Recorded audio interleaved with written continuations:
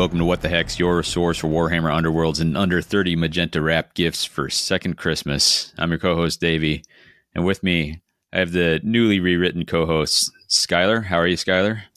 Newly rewritten. I'm doing well. and Brian, also errated. What's up? I'm fully clarified.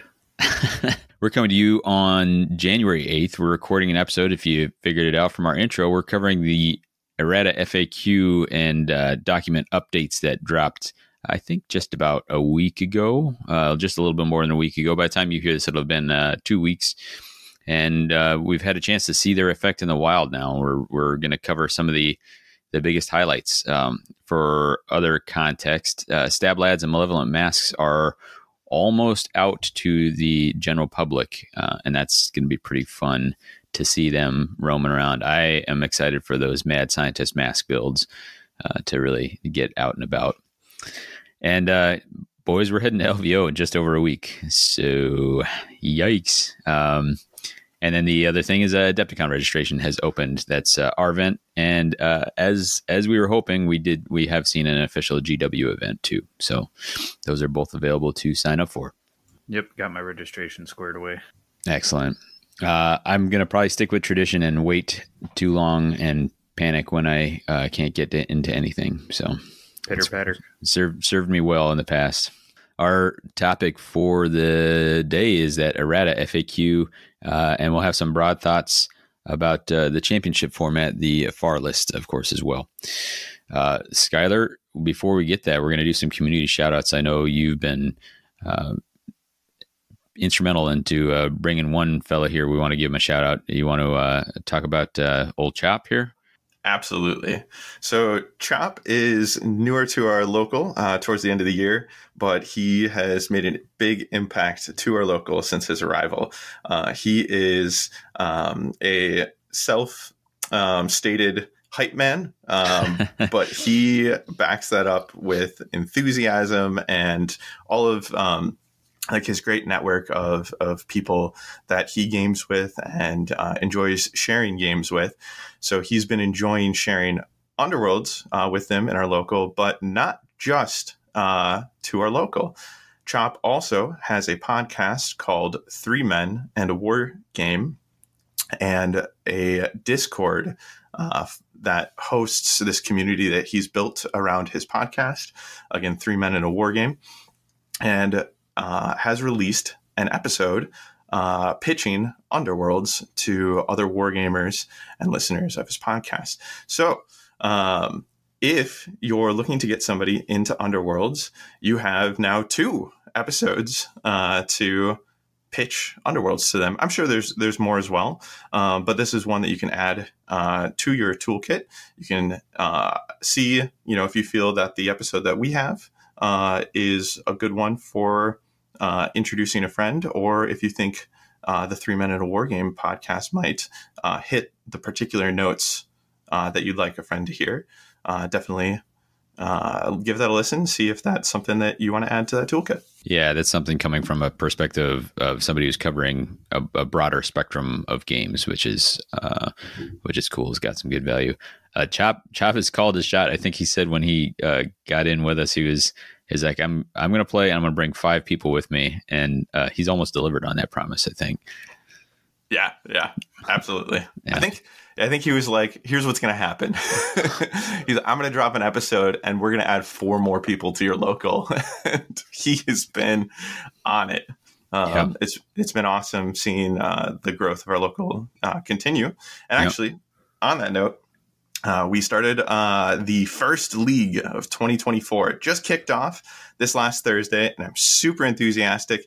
We had 16 people there for the kickoff night, and we had additional individuals, 2 additional individuals, grabbing matches outside of Thursday night that couldn't make it.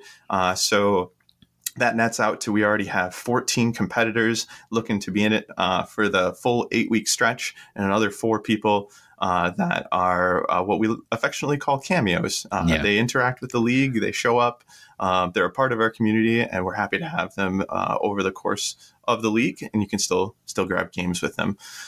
So 18 people, essentially interacting with our weekly Underworlds scene it feels great. Pretty awesome. I want to continue our standard tradition of shouting out the Spent Glory blog.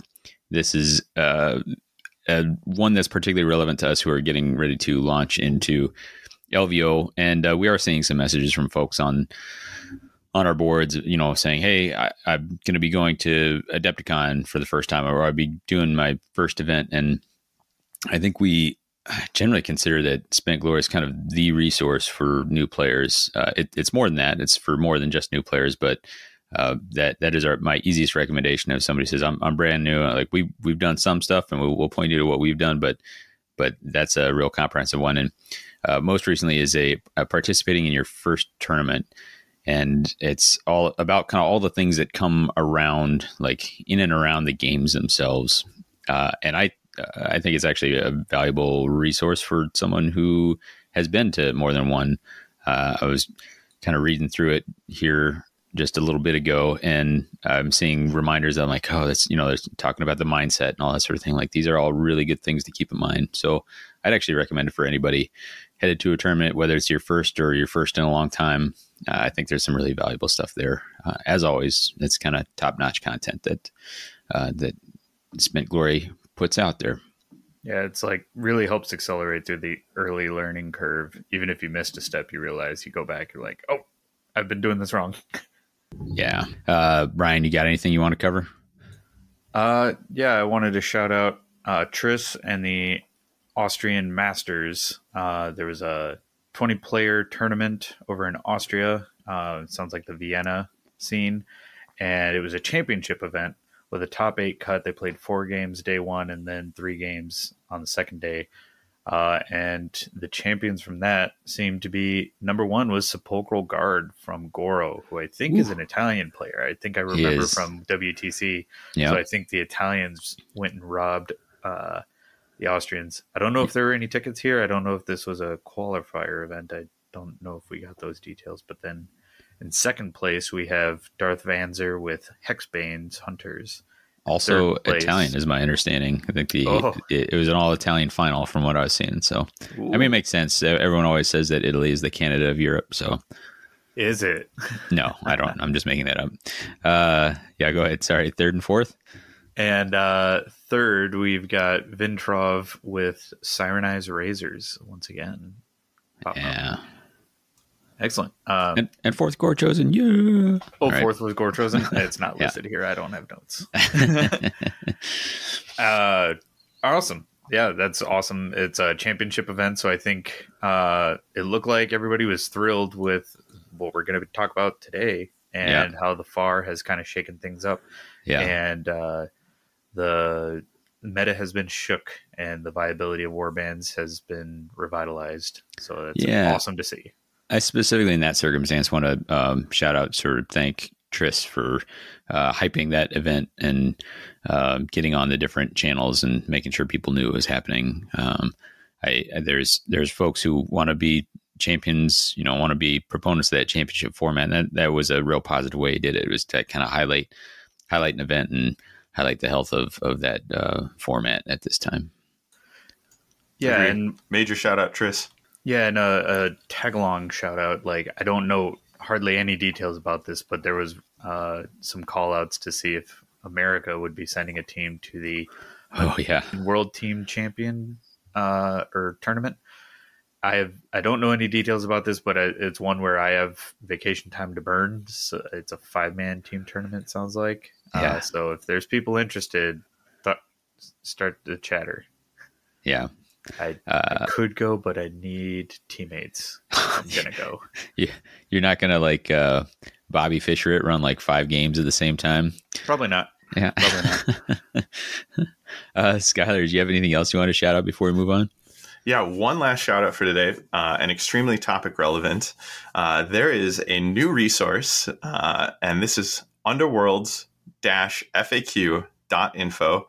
With all these shout outs, if there's any links or anything like that, we're going to have them in the show notes. But what underworlds-faq.info is an easy to search, all in one place FAQ resource. And this has been brought about by an individual with a Discord handle of Rob Sparky with a 4 in there. So going to go out on the limb and assume this individual's name is Rob. So thank you, Rob, for this resource. This is awesome. You don't have to download multiple documents. You don't have to figure out which document has which in a hurry. Whatever ruling you're looking for, you can just go to this website, which I think, unlimited Wi-Fi is going to load faster than trying to download these documents. And just type in your question with a little bit of keyword action there. You can just get straight to what you're looking for. Yeah, pretty awesome. We're going to try and include this in our Underworld's resources page. This is like I think people want to reach for a bunch. So absolutely. And if you're listening, it would be awesome if you add the errata elements to the site as well. Really continue that theme of all in one location. But what you've already done is great. So shout out to that. All right. I think we're going to jump into the main topic. You guys ready for that? Sound good? Sounds good with me. All right. Skyler, you've kind of been our point man on this. So this is the point in the podcast where I kind of turn the reins over to you and let you run wild here. So take us on a journey through these many, many changes in these documents. All right. Run wild we shall. And what to start us with, then a change to changes. A change to changing. We're going to kick off with the new update to Ephelim's Pandemonium's plot card here. And right as I'm diving in, I think how we're going to structure this is we're going to do what we've kind of titled as nerfs first, buffs second, and we'll kind of end cap our errata section going over what we've kind of broadly titled fixes. And this falls in that nerf camp. Yeah. And well-deserved, I'm sure many would think. So, plot card here. Change points 2 and 4 on the change sequence to read.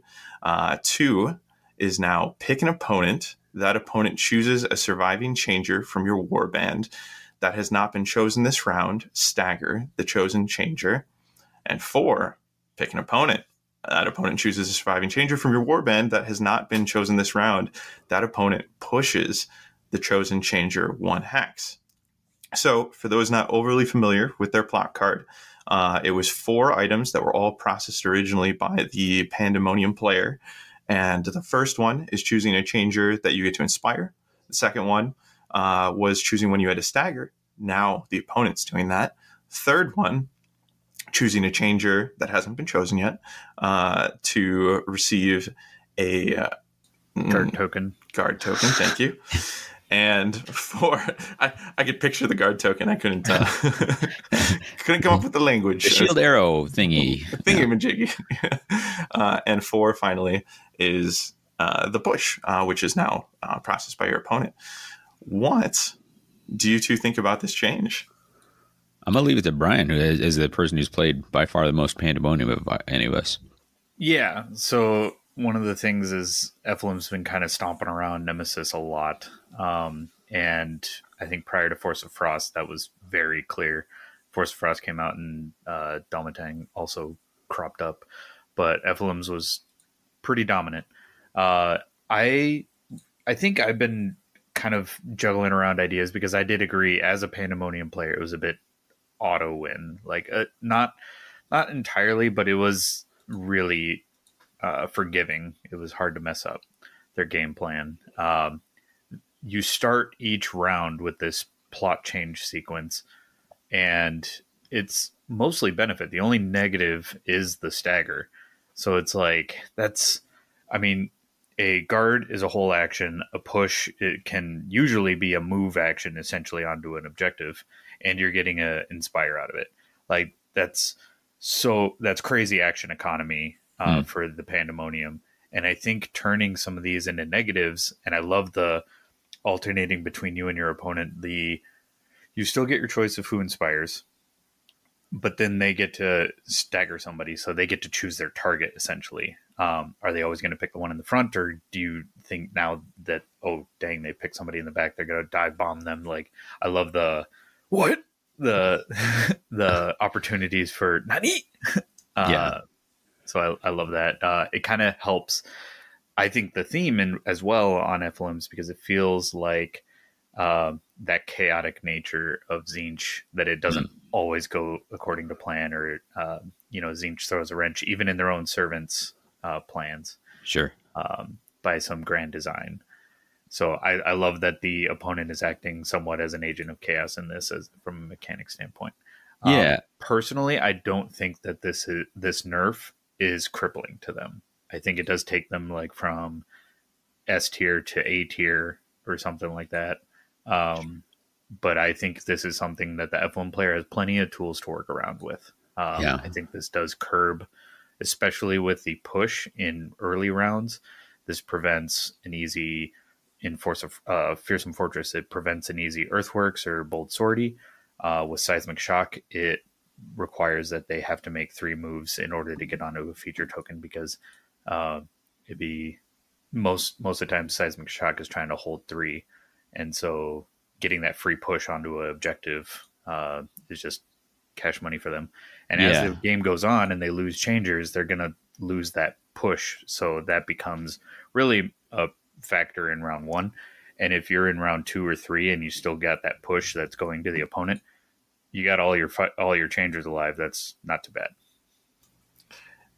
Yeah, I really like that note, actually. The push being the opponent, when it comes to the later rounds, that means the Pandemonium player is doing very well for themselves, right? So I don't think it's overly punishing for that to continue to be present as something your opponent's going to be able to process, especially with their Resurrection card. Right now, there's some consideration on, do I spend this Resurrection card at the end of the round, or do I hold on to it so that nobody gets pushed? And then at the beginning of the next round, I'm kind of down 1 card because I had to hold this over, but I still get my Resurrection, which is a really big ability. Yeah, I think they did a really good job of targeting, and they in this, I guess, is MetaWatch, but of finding ways. There were a lot of things you could have paid attention to on the Pandemonium, because they have really great stat lines when they're inspired. They're tankier than you think. They've got really great end phases. They've got amazing gambit spells. All those things, and they're potentially fragile, right? Like they're in that they sometimes hinge around a couple key pieces. Maybe that's not even accurate. I feel like I can get them down to a couple changers and still be in trouble. But I guess what I'm trying to get at is that there are a lot of different ways to attack this, and this was the way to attack it that kind of taps the brakes on how fast they can make progress towards their objectives in hand. Because Brian, you mentioned Seismic Shock, but they've got Closing the Circle, right? So if you slow down by 1 activation or power card their ability to set up to threaten that, if you make it so that Bold Sortie isn't automatically set up, that's the Fearsome Fortress card with the push, or the Skyler, you'll know this better than me, with the guard token in the Fearsome Fortress one, that Earthworks. Yeah, if Siege Master. Yeah, or Earthworks gets a little just ever so slightly tougher, and there's counterplay, and I think we always like to see counterplay. So I think this is actually a pretty clever way to go about it, is just slow down that glory generation, let them retain that power in deck, but just make it so that they have to signal a little bit more, or there's more chance for counterplay towards some of those things.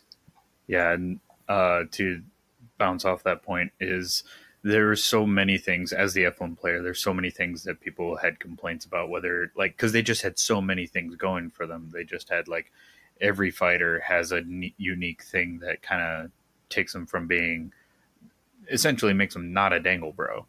And a dangle bro being essentially an expendable fighter that isn't really impressive. Each one of the changers has something going for them. And so there's so many things that, as the F1 player, I would get complaints, every single aspect seems strong, which what do you nerf and what, but the plot card affects all of them. And I think making that into this fun chess game, there's counterplay with alternating which fighter. If you really don't want one of your changers to get staggered or to be pushed into that lethal, you got to make that factors into your choices using the first and the third steps. I really like the back and forth here. I think that is far more interesting than, like, let's say they had just said, oh, your opponent processes the whole thing, right? To now, when you go to inspire, have the thoughts of like, okay, do I inspire like my favorites, or, you know, the one that I'm going to need the most for the round, or do I inspire somebody that I don't want to be staggered, right? Or potentially pushed, right? Like, you kind of start thinking like 2 and 4, the opponent's going to process, you know, so with that inspire, you might be guarding against that stagger. With that guard token, you might be guarding against the push, or it might be, you know, plan as normal. Like, no, that's okay. I need this one inspired for my purposes. I'll let them stagger, and then from there, I'll figure out which one I want to guard. Like, it's just all of the nuances here, I think, really continues to add like a sort of play expression to the game, and I really enjoy that. Yeah, I do. My final point I want to point out is, like, this is really elegant too, because both of these steps offer quite a simple solution for the opponent. It's not like the opponent gets to choose which one inspires, and then they're going, okay, but what is it? What are the stats on the other side? What are the stats on the other side? And kind of like adding more time to the game. It doesn't create too much analysis paralysis for the opponent. It's either, do I want to hit that one or do I want to hit that one? Do I want to be able to reach that one, or do I want to get him further away from the combat? Yeah. Like that. I think the last thing I want to add regarding this change too is, when combined with the previous errata, where Ephelum has a bubble of 2 now instead of 3, that when there's 2 changers within that bubble, the wizard level goes up on Ephelum. Yeah. And so with this push, there's that interesting element right out of the gate, where one of your considerations can be, do I push one of these changers outside of Ephelum's bubble, especially if that's the one that's been then granted? Like, I imagine that'll be something that the Ephelum player is really thinking about. Like, I need to, if I want to be able to cast here from from the get-go with that extra wizard level, then I'm going to need to make sure that these fighters aren't available for the push later. Sure. Yeah.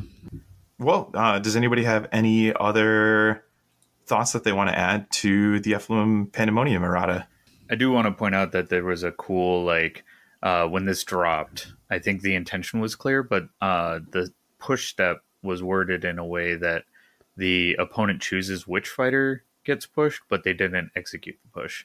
But I think the intention was that they execute the push, but there was a hot fix, or like a quick update to the document once the internet kind of realized. So I want to appreciate the responsiveness from GW and MetaWatch to jump on that. That's a level of agility that we haven't typically seen. So that was really cool to see. Good call out. As we kind of go through this document, it really feels like that MetaWatch team that's been installed, I think it's safe to say, has been busy. It's cool. It's cool to see, like, you know, we got that video, mentioned the formation of that team, and I don't think we've really felt the impact of a team like that being formed until now. Like, I hope we get to see more videos. Me too. Yeah, I really love that one. I'm 100% with you. That's a good shout. So agree. What about the other boogeyman? Yeah. All right. Domaton Storm Coven. So I'll run this one down. This is a change to each of their fighters. Change the Harness the Aether ability to read as follows. After another friendly fighter's activation, one uninspired friendly fighter with this ability must use it. Reaction. After another friendly fighter's activation, inspire this fighter, then uninspire each other friendly fighter. What does that all mean? That means that after an uninspired fighter goes, then another fighter is going to have to make this reaction and pass the inspiration over. Does it have to be another uninspired fighter, or can it be any other fighter? So just to lay the groundwork, like Domitans had 3 fighters that could pass around the leadership through their inspire. Basically, anytime a fighter made an action or took an activation, they could inspire one and uninspire the others. Yeah. So it doesn't have to happen. Like the fighter that activates does not have to be uninspired. It could basically. Yep. Essentially, it was all that Domitan players control who was inspired and if they wanted to pass it or not. Yes. Yep. Absolutely. So now it's anytime. I see. So the language here, another friendly fighter's activation and 1 uninspired friendly fighter. So when we're at the beginning of the game and you have 3 fighters, as soon as one of them activates, then one of the uninspired fighters has to take it on. So if you activated with an inspired fighter or an uninspired fighter, it's moving, right? Yeah. But then once you're down to 2 fighters, if your uninspired fighter is the one that activates, then it's not getting passed because it's looking for another friendly fighter's activation. It feels very surgical. Very surgical, yeah. Essentially, if you're down to 2 models and you want to leave somebody inspired, then the only way to do that while activating models is to continually activate the one that's not inspired. Right. Yeah. Okay, so they can't accurate. keep using their inspired Voltron. Correct. As soon as they activate their inspired one, it'll pass to the uninspired one. Okay. All right. Woo! I've read this. I've understood it, and I had to like rewrap my head around it live right here. Yeah. I've maybe played 1 game as Domitan. I played a ton against them. I feel like I've heard less from the community about this change than I have from Ephelum. This is undoubtedly like a nerf, like the ability to decide who had the defensive boost and who was gonna, like I'll have somebody inspired and use their inspired spell attack profile or some such, and just use them again and again until they're gone. I think this is a pretty substantial hit. They've retained the nice insurance policy of once they're down to 1, that person will be inspired. Because that's the other caveat of their inspire condition, or actually their actual inspire condition reads each other friendly fighter is out of action. And it's just the reaction that lets them circumvent that.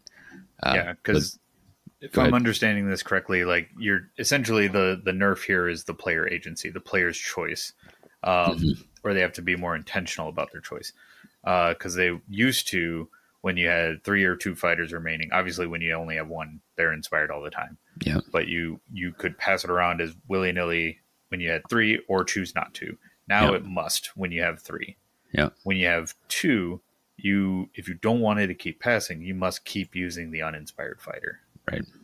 I know a play pattern that I saw a lot was to, charge somebody forward into enemy lines, or, as close as comfortable, and then get that fighter inspired and leave them inspired, right? So if you were going to deal with the one up front, they were going to have all of their inspired bonuses. They were going to be that forward point that could spell cast off the level 2 wizard. They would have, 2 shields that you'd have to get through. So they were quite difficult to get through and get past because the front runner got to keep all the benefits of being the inspired one at all times. Meanwhile, you could activate the ones in the back and not worry about it. But I guess really the play pattern I kept seeing was that one in the front just kept getting activated after maybe a move into that position. Or in later rounds, right? Like charged in at the end of round 1 and then is in the middle of enemy lines for round 2 and just starts licking shots in the atmosphere from right there in the middle of everything and retaining that 2 block. Yep, absolutely. So this is going to be...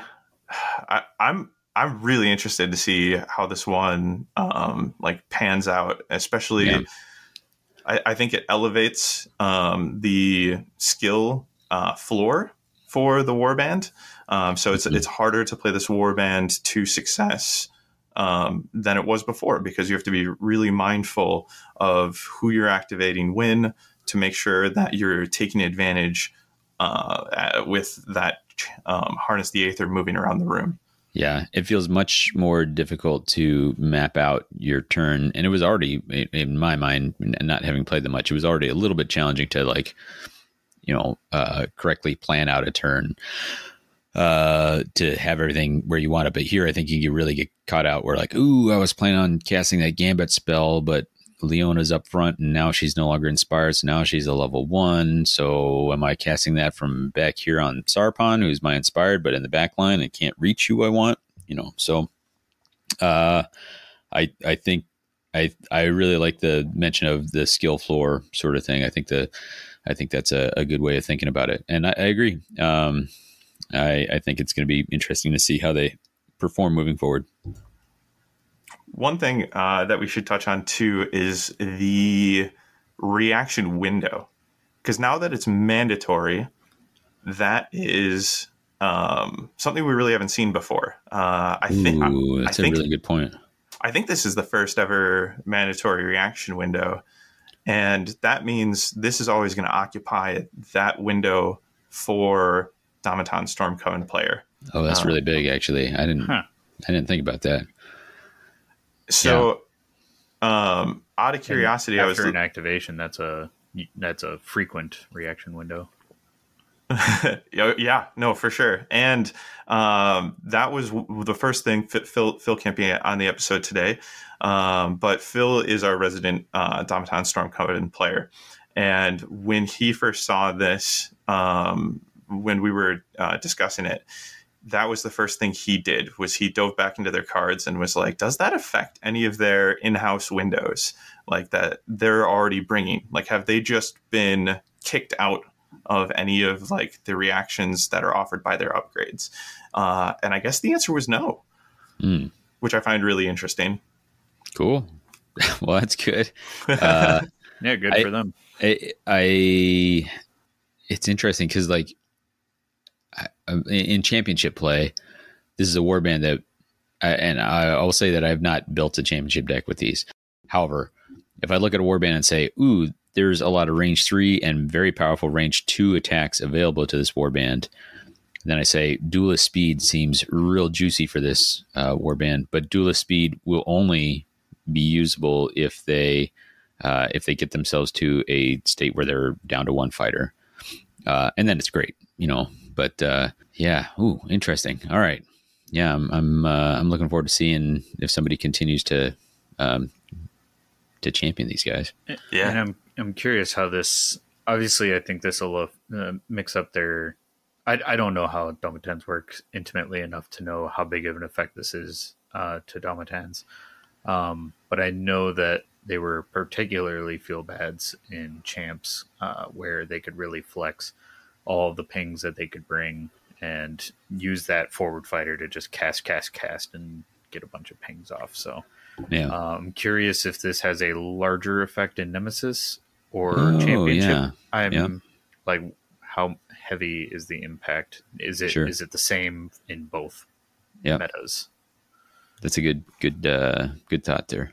When thinking about what we'll see received nerfs in the future, or like what kind of brought these nerfs into play this time around, I think the fact that Domiton Storm Coven was oppressive in both Nemesis and Championship has a lot to do with it. Like, I think it was something I was thinking about earlier, where if one warband is dominating in Nemesis or Championship, but just one of them, that could be evaluated as enough, to bring them forward for a nerf. I think especially if it's Nemesis that they're dominating in, because Championship, there's always tools to kind of try to help overcome those challenges. Sure.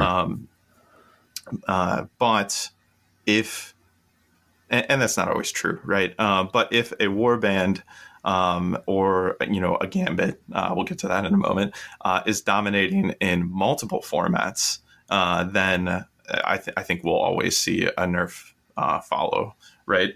Yeah. Ephelim's was definitely more prevalent in Nemesis than in Championship, but wasn't without like a presence in Championship towards the higher end. Sure. But Domiton, Storm Coven, I remember like before we saw them kind of invade Nemesis, they were at the very top of Championship. And so for them to then, receive more Nemesis attention, and like Amon has won Worlds with them recently. So that's definitely, at the forefront here too. Before this update, we're seeing this update a month or two after Worlds, maybe two at most. I don't.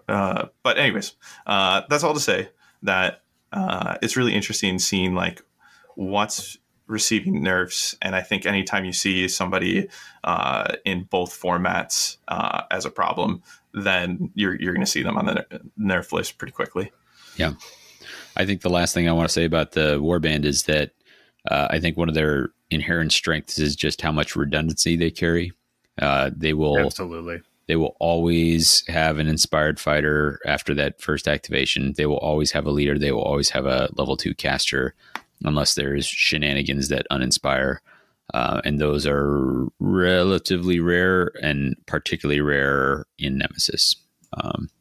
But I think in this game, guaranteeing yourself redundancy is a pretty spectacular strength. So although I think this is a really strong nerf, I think they have some inherent strengths that may allow them to persevere through it. I think so too. Same with Pandemonium. Yeah, so far neither warbands seem to be taken down a notch, not nerfed into oblivion, right? Agree. Yeah, on first glance. That's where I'm feeling as well. All right, we have one more nerf to talk about, and that is from the Force of Frost deck. Anybody want to take a guess as to what card? It's got to be Chasm Key. There it is. All right, so Chasm Key, Abyssos Avalanche. Change this card to read as follows. Gambit spell, focus. If cast, remove 1 ice counter from this fighter, then deal 1 damage to each fighter in the same territory as the caster, and then place up to 1 available feature token in an empty hex in that territory.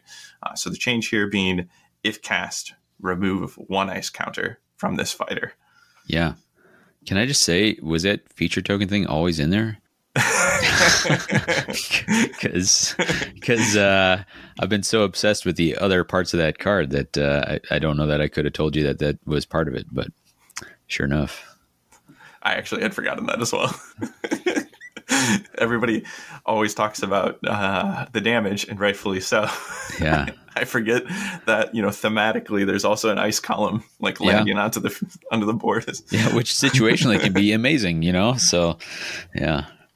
I mean, I think everybody knew that something was happening to this card. And had to.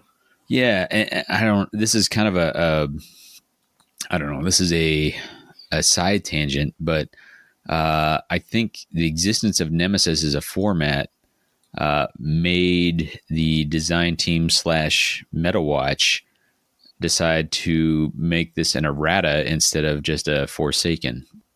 For me, like I think in the past, a card like this might have gotten Forsaken.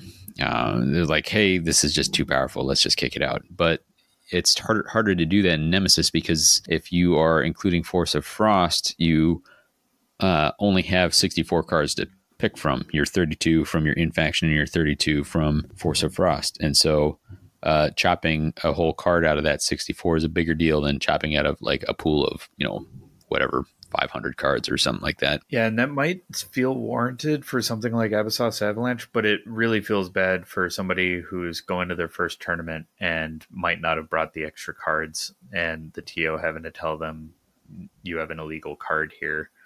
Yeah. Like that's That would be big fields bad. So I think they do have to essentially errata things now instead of Forsaking. So I don't know if we'll see Forsaking outside of strictly championship type cards. Yeah. And so I think that increases the pressure to find a errata that makes this card into something that is less oppressive. I'm sure there was discussions like, do we increase the casting cost? Do we, change what it does? What I think this is pretty cool because it makes it retains the casting cost, it retains the effect of the card, but this slows it down. Right? Yeah, there was tons of chatter about like how to go about fixing this, and aside from just the forsake it, but I also saw the make it like 2 channels for the casting costs, and I was like, that to me that felt like it would just be the rich get richer, and like nobody else who has like, if you only have a level 1 wizard, you just don't have access to this card. Like it's just not feasible without card support and really heavy card support. To get your wizard level up to 2, and then somebody like Domitans would still just be running around with this. But the ultimate feel bads and what everybody hated about this card is round 1, charge in and with a level 2 wizard and drop this on your opponent before they had any opportunity to move fighters out of their territory. And I think this really slows that down because you need that ice counter, so it requires card combos, so you got to invest further in the deck and you got to hope that those cards come up in your hand. And that round 1 with this change, that round 1 play is still possible, but it's so much harder. Like you need, I think there's 2 gambits, I could be wrong, there could be 3, but 2 come to mind. Time freeze, and then there's the one where you drop a ice feature token, or the block text, drop that into play in your territory or no one's territory, and give an ice counter to somebody on your team adjacent to it. Not remembering the name of that one, but both of those award an ice counter at gambit speed, but there's some interesting implications there as well. Like time freeze, if you're going to give an ice counter to that fighter, then they're going to be like out of position. Sure, they just got a guard token too, and maybe they've done their job well enough. They've got an Abyssas avalanche off round 1, but I really like the implication there that like there's a cost, like even at gambit speed. And with the other one, you have to drop that feature token in no one's territory or your territory and then be adjacent to it. So it limits, positioning wise where you can be. And even then we're talking about 1 card out of 20. I mean, that's probably the best card, suited to combo with this, but we're going to see just in the fact that you'd have to draw those together in round 1, we're going to see so many fewer round 1 Abyssas avalanche plays. Yeah. And if you are taking Force of Frost, then you are, maybe you are trying to work towards that frost counter payoff at the end, so I really like this. I think the most impressive thing about this was how fast it could come out and how low the cost was for, I'll take 1 damage on one of mine for 1 on all of yours. And here it's not gone, but it's less likely to come off early, and the lines are more likely to be tangled, and there's less of a best case use scenario that will present itself. Yeah, now it's going to feel like a feat to pull this off in the best case use scenario. Yeah, agree. And something I've heard you talk about before, Davy, is and you kind of touched on it there, is that by the time you can get this online now, then you're going to be more mixed up, right? So the chances of it only affecting one of your fighters are much lower than it was before, because it gives both players a chance and time enough, for them to get entangled. And it's like, now is it worth it? Which I really like. Yep. One other thing I'll mention is you got my mind racing when you were talking about how they've moved to errata versus Forsaken, or some sort of similar equivalent here. And I bet that has to do with rivals, because this is a complete 32 card deck, And if I wanted to plug that into a fighter and play Rivals, if this card was just disallowed, then I would no longer have access to it.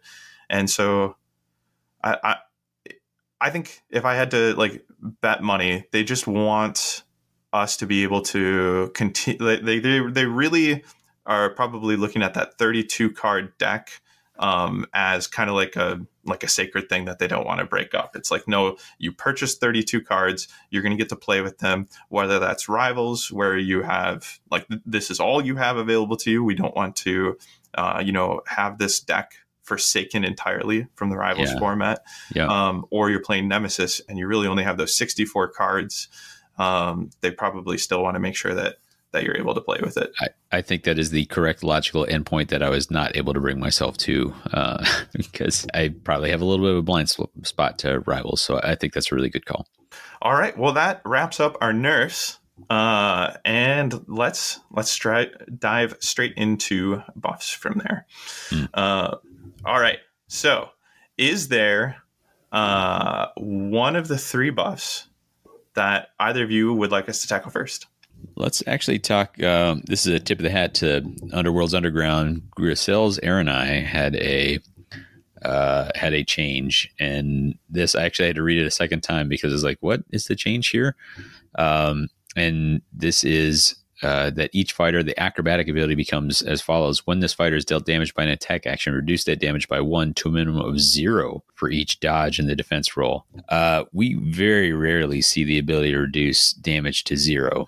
I don't want to say this is the first time because I may be overlooking something, but it is rare enough that this might be, the first. Skyler's head crackers thick hide comes to mind. Oh, sure.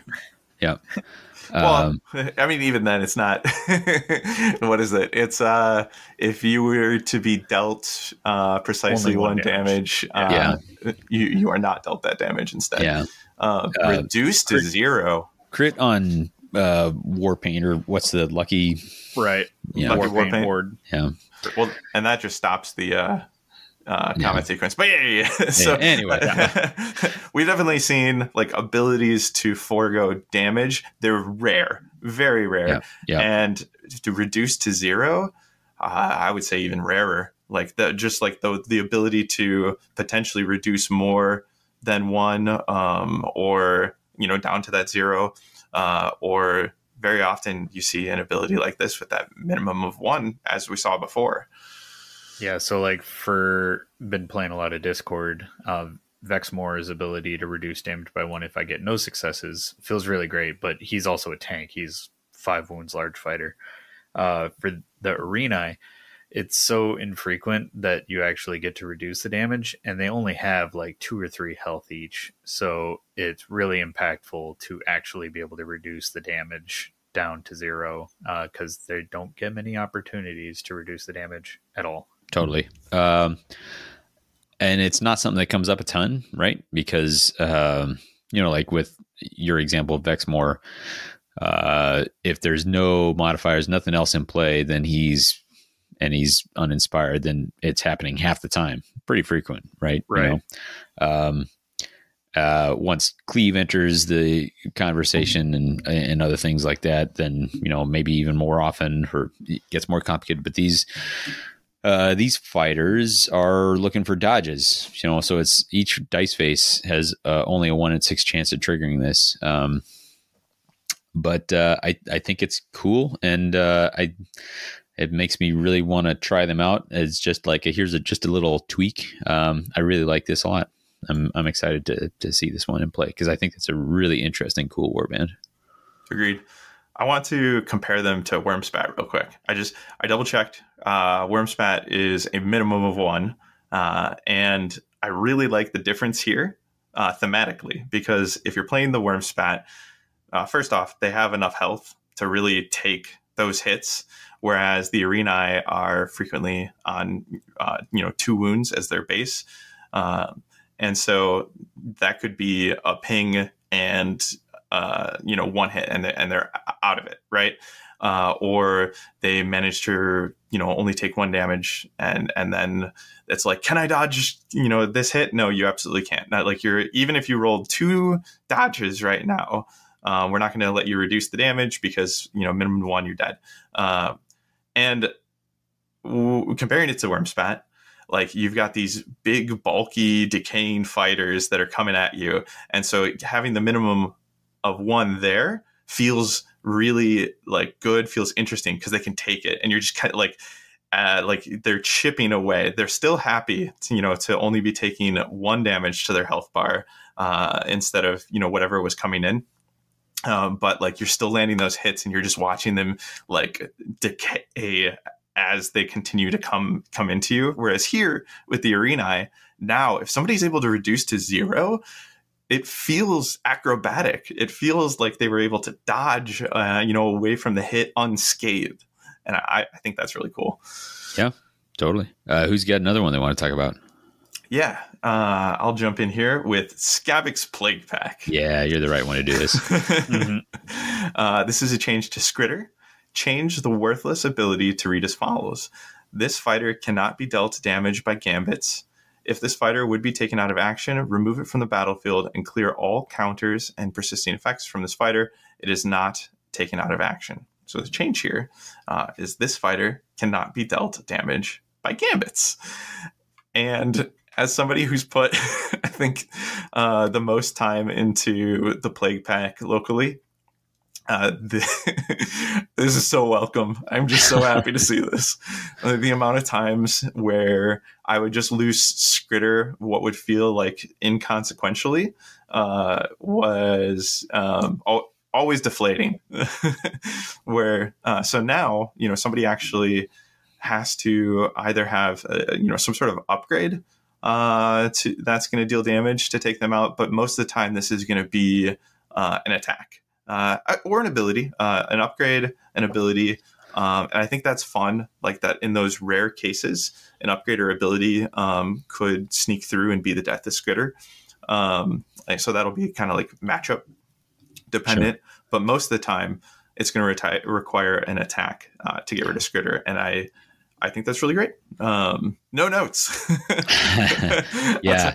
I mean, I think I'd seen this change floated as a possibility. People are hypothesizing like, well, what could we give to this warband? And this is incredibly modest, right? Like this is only affects pings in a deck, gambit damage.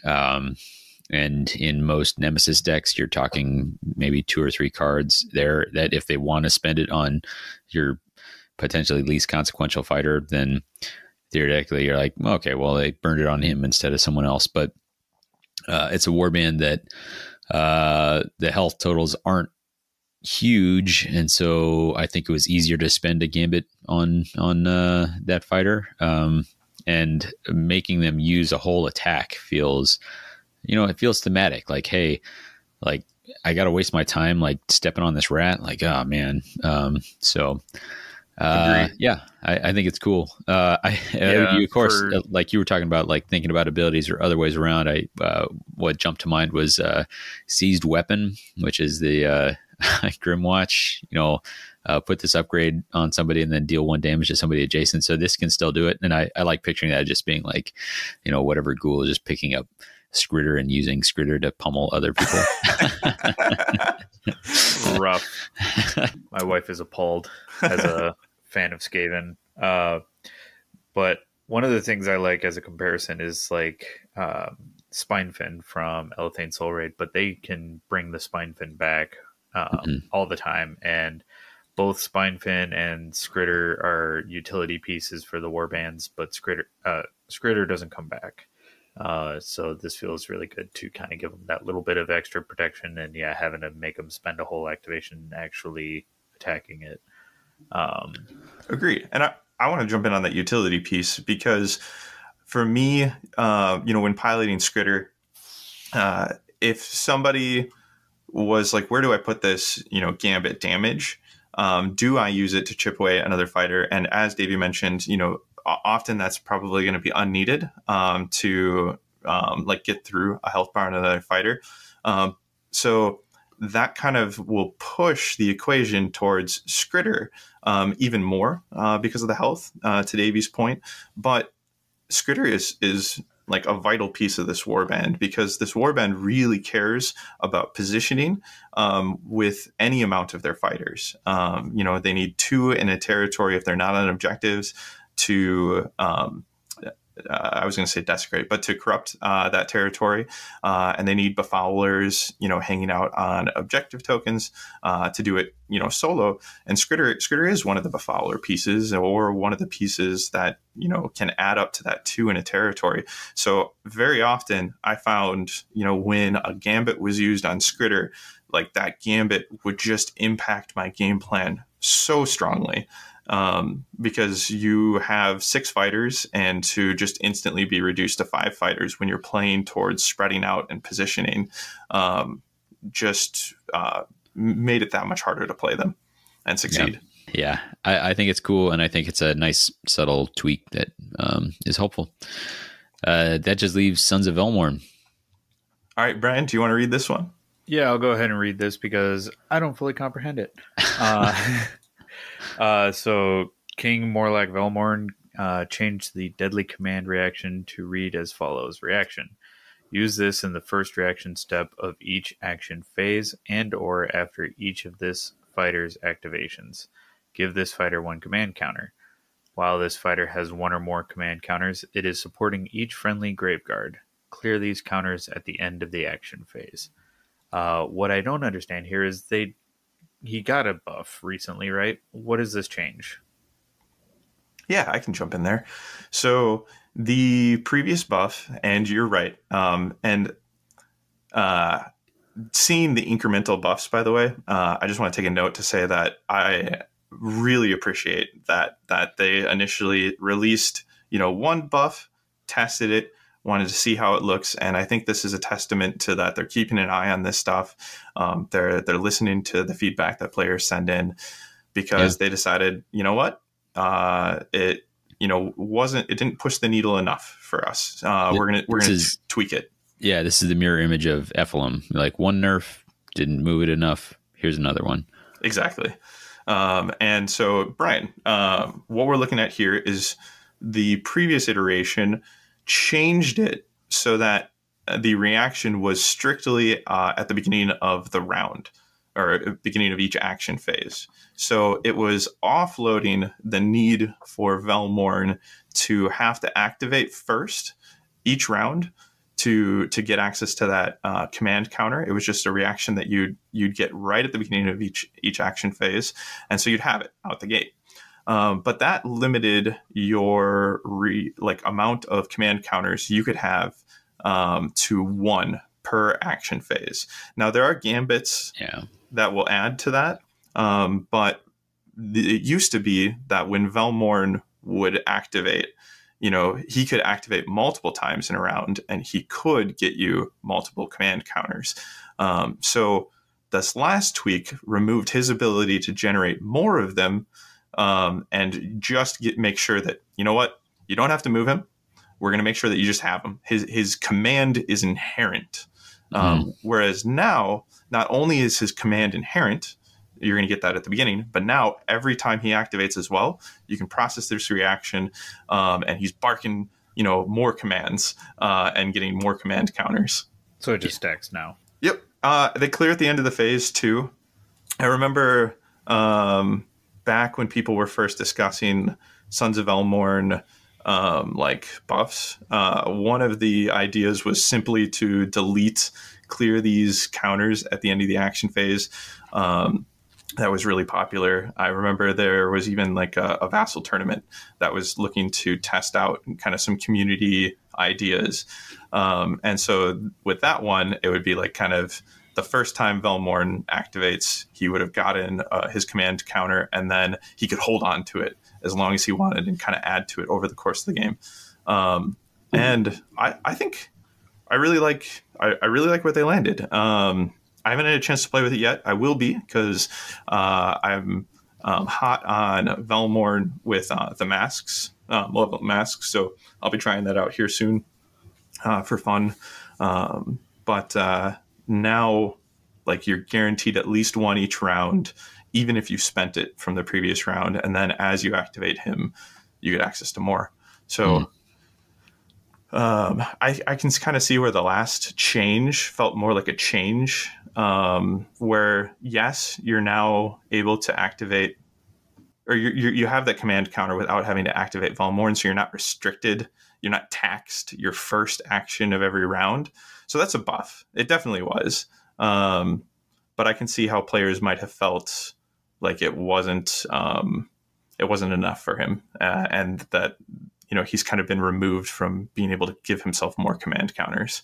I had more to say on this one than I thought. I definitely heard some people think the last one was more of a side grade than an upgrade. My son really welcomed it because he really hated the action tax at the beginning of the round, like being like, I got to decide whether I'm going to, attack at lower efficiency or do a nothing action with Velmorn. That stinks. So yeah, this is letting them have the best of both worlds, and I think it's not like they're taking the world by storm. So I think it's cool. I'm glad to see it. Agree. What what do we got after the nerfs and buffs? Yeah, so we're entering what I labeled as fixes, and the last category is nerfs and buffs. It was easy to look at those and think first, like, these are meant holistically as nerfs and buffs. So although some of these fixes could easily get categorized as a nerf or a buff, I feel like fundamentally they're here as fixes. And then, like, whether or not they add a little power or take a little power away is kind of not the main focus of the change. So that's kind of going into these, why I'm calling these fixes. When you say fixes, you're saying, like, so they work how you might intuitively think they work. Would that be an accurate way of describing this? Yeah. Yeah, I think so. Like, if there was something that made these clunky or not work possibly as intended, I feel like these are kind of fixed that, addressed that, made sure that it's clear to players what the intent was and what they're capable of doing. So on that note, Exile Dead, great example here. I could see this being talked about as a buff because, like, there's definitely more power added in here if you were restricting them based on previous language. But I don't think that was the intent. So with that, we have two changes. We have Diantelos the Exile getting a change to the dance, and Apprentice Markov getting a change to Puppeteer. And so those read, the dance here is action, pick move or attack. Each friendly conductive fighter can make one action or super action if it is a scything attack action of that kind. Then, and this is as it was, place up to one friendly out of action conductive minion in an adjacent hex, 2 or more hexes from each enemy fighter, and give that minion one raise counter. So before I dive into that, I'm also going to just bring up Markov's here. The changes to Puppeteer, and it reads, action, this fighter and a friendly Regulus can each make one action or super action other than this action. And then the rest remains the same. You can then place up to one friendly out of action Regulus in an empty hex within 2 hexes and give that Regulus one raise counter. So I think the Exiled Dead were unintentionally hit as we've defined out what a super action is, because these changes here were how they were originally. And I'm not sure if there was, who knows, if there was an internal decision when super action language was changed. Let's see if this shakes out for Exiled Dead or not. I think, historically we've seen changes similar that have had ripples that were unintended and then kind of patched up later. And if I had to guess, I think this is one of those that this was a ripple, and they wanted to very clearly say, hey, the conductive minions with scything, they're supposed to be able to scythe. And Regulus, he's supposed to be able to charge, when he's the subject of the puppeteer action there. That tracks. Which I really like seeing this. I think so. I actually played Exiled Dead at a tournament at a Madtown Throwdown while this wasn't in place, and it restricted my ability to charge with Regulus. We actually didn't find at the tournament any issue with those conductive minions scything. So I didn't have like a limitation like that, but I am glad to see it here, see it cleaned up here, stated very clearly that they're able to do so. Sure. But I always thought that was like, so like Prentice Markov and Regulus is, one half of the warband, and Diantelos and, his conductive horde is the other half of the warband. And what made Prentice Markov feel special, unique, was that, Regulus could charge over and over and over again. Yeah. And so not having that in there, it made that half of the warband feel less like something you'd visit, less like something you would lean into. And it felt like a unique piece of them was missing, while this has been away. So I'm really happy to see this re-added. Makes sense. Any other thoughts, feelings on the Exiled Dead here? No, I think a lot of these fixes will just be kind of helping us understand what the fix was. It's most impactful to the people who play that warband and had frustrations because they're trying to play it rules as written, but had some sense somewhere that it was not really how it was supposed to go. Agree. All right, so I'm gonna run these down, but I'm gonna be passing the mic around. So. Next one I'm going to jump into for us is Cogger's Ravagers. Shout out, Alex. Yeah, gotta. So putting this under the fix camp once again, and this is each fighter change the inspire condition on each fighter card to read there are 2 or more desecration tokens on the battlefield. And then additionally, a change to Dower Kragan and Razak Godblessed. Change the Despoil ability to read Despoil immediately after the final power step of the round. Desecrate an objective this fighter is holding. And so for those who are unfamiliar with Cogger's Ravagers, what these used to look like is the Inspire condition on each fighter card used to read. I'm just going to pull it up real quick to make sure I read this verbatim. After an activation, there are 2 or more desecration tokens on the battlefield. So not only did you have to have 2 desecration tokens down, but you also had to wait for that after an activation window.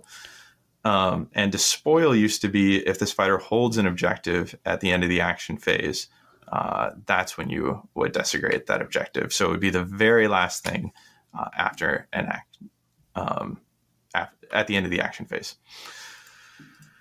So, would either of you like to touch more on this change?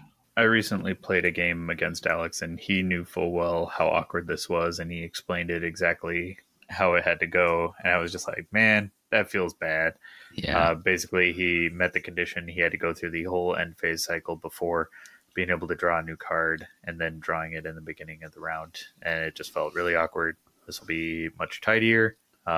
Match along with all the other scoring sequences. So happy for him. Yeah, agree. The old conditions were written in a time prior to all of our spelled out windows. And so this change to me feels like it absolutely just aligns with the way our defined windows exist today. So no more awkward waiting for an activation once you've earned your desecrations, especially with how easy it is to remove desecration tokens. They're removed in a power step if anybody's sitting on them, or if the tokens ever flipped, they're removed. And so you don't have to wait that out anymore. I think that's pretty cool. And one egregious thing that I know I've seen as well is they had a surge that scores immediately after a token is desecrated, and that used to, or so like as soon as they added in the windows, like, hey, here's where you process a surge. If they used Despoil on Dour Kragan and Razix at the end of the action phase to desecrate an objective, they would then put the surge down on the table, poor Alex would, and say, hey, I don't have a surge window when I can score this. So this is going to sit here, score, like ready to score, and I won't get to see a new card going into end phase. I'm going to have 2 cards during the end phase, and I'll draw 2. And then at the beginning of the next round, this will actually score, and I'll get my 3rd card. Yeah. So, glad to see this lined up better with the way the game's played today. So I think we can kind of cruise through these next ones. The Thorns of the Briar Queen has seen an update to Varklav. Change Varklav's action on both sides of the fighter card to read action, choose 1 or more friendly chain rasps, push the chosen chain rasp up to 2 hexes towards the nearest enemy fighter. This fighter can only make this action once per round. Yeah, as a center of attention enjoyer, this feels similar in terms of cleaning it up, that if, for instance, you had a chain rasp that was adjacent to an enemy fighter, they couldn't be pushed closer. Can you still push them? Or can you still use this ability on everybody else but that one guy? Basically, yeah, you don't have to activate that one or push that one. That's my guess, is it feels like a center of attention, keeping in line with center of attention type. The change here was choose 1 or more instead of instead of just saying push every chain rasp, which would maybe break it. Yeah, push all friendly chain rasps. Okay. So then you'd have 1 spoiler, 1 chain rasp adjacent, and then you couldn't do the whole ability and push everybody else. But this says up to, or choose 1 or more, so you don't choose that one because they can't get closer. Sure. Interestingly, this could fall under the buff camp too, because by moving it from all to choose up to, or choose 1 or more friendly fighters or friendly chain rasps there, you can now be. Well, I guess that was the way it worked before. I was gonna say you can be surgical, like if you have chain rasps that you don't want pushed. Previously this ability said, push them all up to 2 hexes. So if a push is going to be processed, it has to push them 1 at minimum, right? So all of a sudden, all your chain rasps have to move. And this is making sure that, no, you can actually pick which ones are going to move. So if you've got one on an objective or something like that, it's good. But I think a lot of the confusion here from before was the fact that there was a FAQ that had pushes of 0, which was allowed previously, and we'll kind of get to that. Like, it was a contradiction to the rules as written, was that you could choose 0 for a push. So I think this is going to go hand in hand with that. Makes sense. Next up is fighters that affect the game from out of action with counter abilities. So there are 3 of these here, and you can look these up. We're kind of getting into the nitty gritty now of the changes when it comes to the errata, and we kind of want to save some time in this episode for the FAQ and champ changes. Give that a little bit of time. So what is going on here is Flame Spooler, Sharpener of the Blade, and Creep Kin Whisper have all seen updates to their abilities. They each grant a counter, and it used to be up to debate, if that counter would continue to bestow an effect upon the game once that fighter was out of action. They've now gone in and changed each of these. So they've changed Warp Splash, Wet the Blade, and Barbs to grant the counter, and they've added an additional ability to each of these fighters that makes sure that that counter that's been given continues to have effect on the game, even when the fighter is out of action. Yeah, I think pretty simple. I think some people assumed it worked this way and played it this way. I think some people understandably read it and worked it another way. And it's nice to have a definitive answer. And I don't know if there's a ton more to say about that. Agree. All right. So there's been an update to the core rules. This is objective card types. Change the 4th and 5th sequences under Surge objective cards and the Surge step to read, when the condition on a Surge objective card is met, the player may reveal that card. Once revealed, they will score that card in the next Surge step. So the change here is the word may. And there used to be an FAQ entry that from the last FAQ that we received that said this was a must. So you've now seen the removal of that FAQ, and this core rule updated to a may. Yeah, so basically for cards like Carve a Path, where you try and achieve something, but if you can go a stretch goal, you can score 2 glory instead of just 1. So previously it was if you achieve this without reaching the stretch goal, you still had to score it for the 1. Now you have the option to hold it in your hand and kind of, you get the 1 in the hand is worth 2 in the bush type dilemma. So the player agency here is increased. You can risk it and go for more. I think the player agency factor is important, but I also think like this was unenforceable in the other way. Yeah, like there's no way for your opponent to look at your hand and say, hey, you had to have scored that. So I think this is unequivocally the only way you could have done this. Agree. And this is, as long as I've been playing Underworlds, this is how I always processed surges. I didn't dive back into like an old rule book before jumping on the episode today, but I believe it used to be written in this fashion. Like as long as I've been playing, surges have been a may.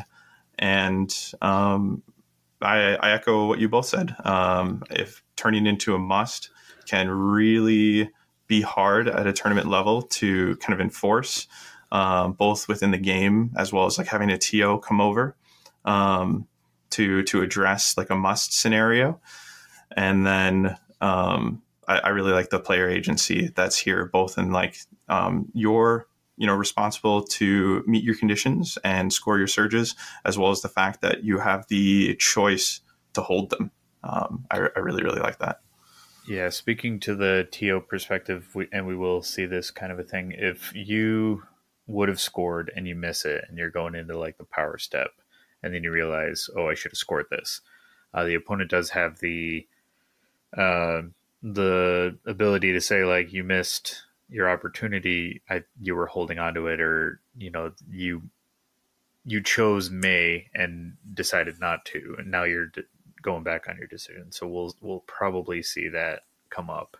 But I feel like if the surge doesn't have the stretch goal condition on the card, it's kind of like, come on, that there's no point in holding on to it longer. But stuff like what's the Hexbane Proof of Guilt? Yeah, having scored 6 objectives. Yeah, so like if you're a Hexbane player, they might try and call you on that and try and keep that surge in your hand for a bit longer. So just got to be mindful of your surges and when they need to score and when they need to come out of your hand. Yeah, and just a note on sportsmanship.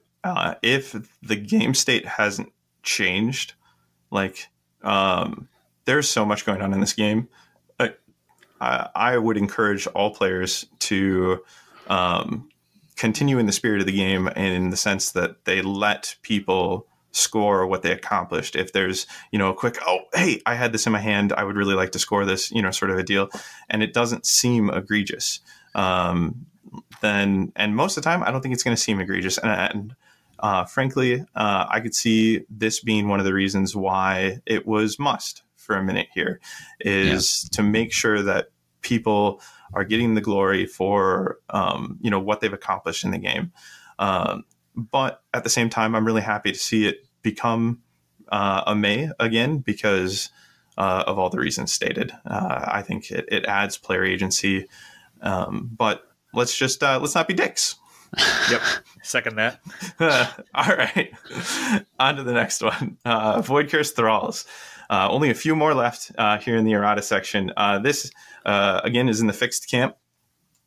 So this is changing the third sentence on the plot card in Void Curse Thralls to read: Void Curse fighters cannot make actions other than move, attack, stun actions, or barge and charge super actions.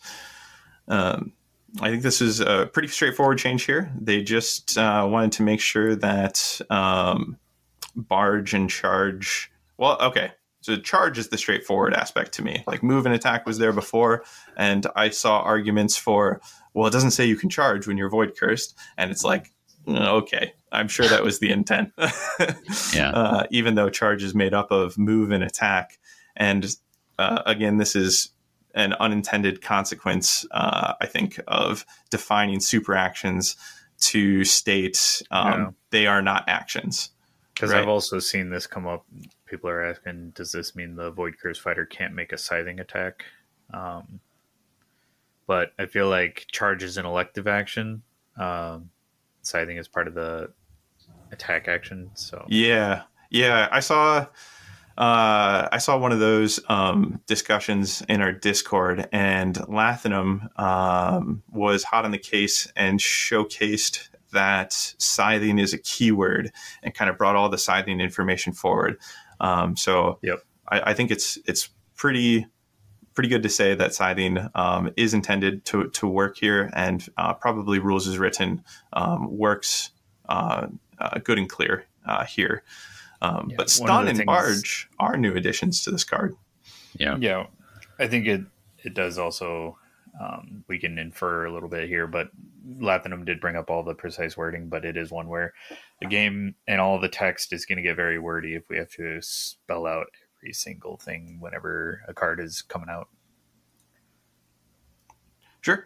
Like every single use case. Yeah. Sometimes an FAQ document can be daunting, or a rule book with those extra pages because they had to make sure the fine print was perfect. Can be daunting. I know other games have I forget what the term is. Chop was telling me about this. They have a judge document where, like, if there's anything ambiguous that isn't in the rule book, it will be defined in the judge document. And so, like, that's the daunting document, but you don't need to read it unless you need to find the answers to those niche interactions or you're a TO. Gotcha. Which, yeah, maybe could be something that we see adopted at some point. Maybe not. I think we call that the previous season design commentary. I think you're right. All right. So, anybody impressed, surprised to see stun and barge here? Or stun and barge. Nope. Still haven't used them. But I was sitting here thinking of use cases. I was like, I can actually think of some times where I wish I would have done that. Where I took Gorehulk's choking grasp attack, and I was like, it would have been better just to get guaranteed, because I was just doing it to try to stagger somebody. It's like I had a guaranteed stagger there if I wanted it. Whoopsie. Whoops. Yeah. But it is cool to see them added into, like, Void Curse Thralls option. Like, they're rare enough as it is, that it's nice to see that they're not furtherly restricted into further rareness. Yep. All right. So we're going to cover two more errata here. And this is the errata in full. It was kind of a goal going into the episode that we would for sure cover each thing that, it doesn't work the same way as you read today. And so with Breakneck Slaughter, we've got another change that hits 3 cards all at once. And Headlong Sprinter, Living Hurricane, and Moving Mark, again, all Breakneck Slaughter, have received additional wording that says after this fighter's first move action in an activation step, and then give this fighter 1 momentum counter. And so this used to say, after this fighter's move action, give this fighter a momentum counter. And one of these gives 2. But regardless of how many momentum counters they give, I think the concern here was that you could have like move action combos. Like, for example, I saw somebody talking about the cutting crew. Yeah. How you could technically have them running circles around the leader, reacting off of each other, moving constantly, and building up as much momentum as they wanted. There was essentially a way to generate infinite momentum counters with the cutting crew. So that feels like the most egregious example of this. There may be others, but this is the most important one to note, is that, hey, look, like, this is not a way to generate infinite momentum counters.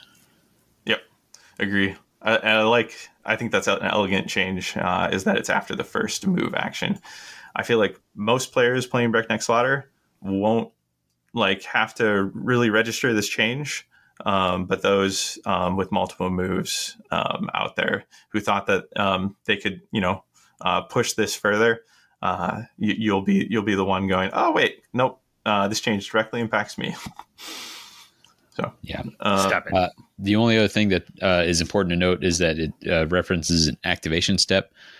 So this kind of cleans up the awkward, hey, I took a move during the power step. Yeah. And generated these momentum counters. And what do I do with these? I guess they sit until the next, which wasn't the worst thing in the world, but this is just a thing like, hey, we don't have these weird hanging momentum counters that build up across from one power step into the next activation step. So then the last one is for Saxdom of the Underworld's Underground. And that is a change to Tanglebriar from Fearsome Fortress. Change this card to read as follows: place one available feature token in a hex within 1 hex of one or more friendly fighters. The hex that contains that token is a snare hex in addition to other types. This effect persists until the end of round. So those unfamiliar with this card, what it used to say was place one available snare token in a hex within 1 hex of one or more friendly fighters. And that was the end of it. But that makes this card useless in the current season because we don't have any snare tokens. And so it looks like the update here was to make sure, hey, you can pull in an available feature token, and then to retain, that theme of the card. It looks like they've added this persisting until the end of round effect, where the hex that contains that feature token is a snare hex in addition to its other types. This is cool. I like this. Totally. I think one fun note I'll bring up here, outside of just making this playable, is that you can make a blocked hex a snare hex now. The one that you bring in with Tanglebriar. So you can set up a fly trap, if you will, for the ghosts and say, go ahead, fly through this blocked hex. I dare you. You'll get snared on your way through it. That's cute. I like it. All right. Well, thank you, listeners, for hanging out with us over the errata. I hope that you found all of these entries worthwhile to hear. Maybe we were able to add some insight, or maybe we were able to add a little bit of clarity to what exactly changed for you. So with that, we're pretty deep into the episode. So we might cut some of this a little shorter than originally anticipated. We are going to cover the FAQ entries and what has been updated with the relic format documentation, which is really mainly a change to the championship format here. As a note, there are 52 questions and answers, 52 entries between the current season designer's commentary and the previous season designer's commentary. So already in preparation for this episode, we decided that we were only going to cover a few of these that we felt was worth highlighting, but would encourage you to jump into these documents, see if anything has changed that impacts you. So the first thing that I want to cover in the FAQ is just an update that we were actually talking about with Varklav, and that is an update to their abilities FAQ section.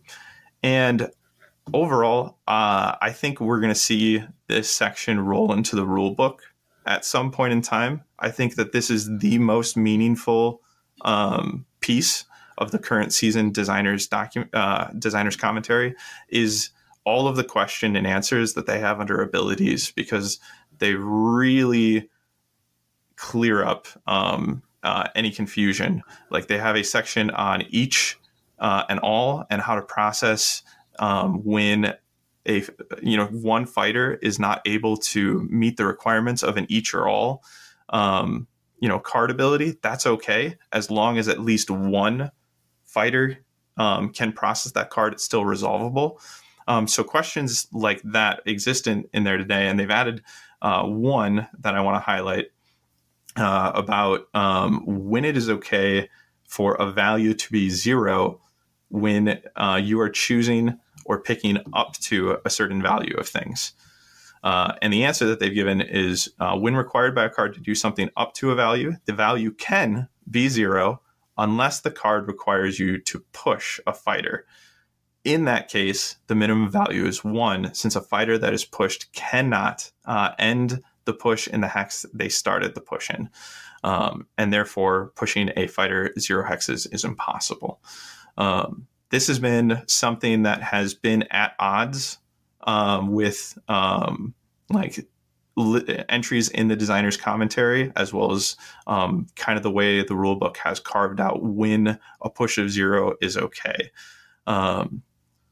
And now we know handedly that a push of 0 is never okay. And I really like that cleanup. I know I was somebody who was, taking advantage of the up to ruling before, and using like a push of 0 when I would use the scattering push reaction in Dousing limb. There it is. Exactly. You'd scatter 2 and then you push along there. And I would think to myself sometimes, I'd be like, you know what? I don't like anything that I rolled. I'm happier with a push of 0. And I wouldn't push along the hex at all. And so to see that you have to push up to 0, up to 1 for it to qualify as a push, I think is really good here. Yeah. I think a good cleanup, and I think it helps us interpret many cards. And almost all of them are corner cases, but sometimes they're very important corner cases. Agree. So I think what we'll do for this section is, are there any FAQ entries, hosts that I'm currently highlighting that you would like to cover? Yeah. So I think this is again another corner case, but I liked time freeze because there was just some fundamental things that were hard to understand about that. And the question was, can you clarify how I take 2 activations in a single step?